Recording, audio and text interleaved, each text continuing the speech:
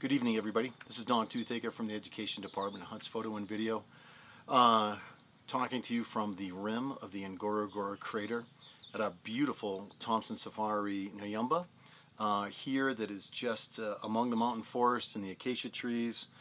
Just below us is the crater where we just spent yet another really incredible, rewarding day here in Tanzania. We left this morning pretty early and we headed down, and immediately on the road we encountered a group of elephants and photographed them, and it just set the tone for the rest of the day that everybody was kind of could just feel the excitement of what's going to happen down below.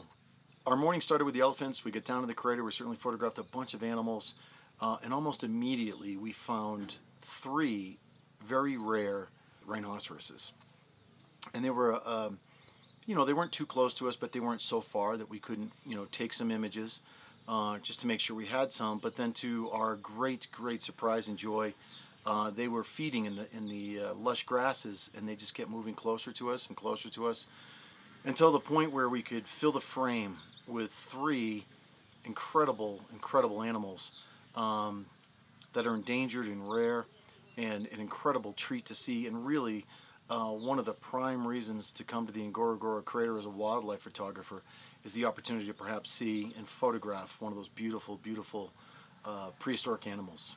Just an amazing experience.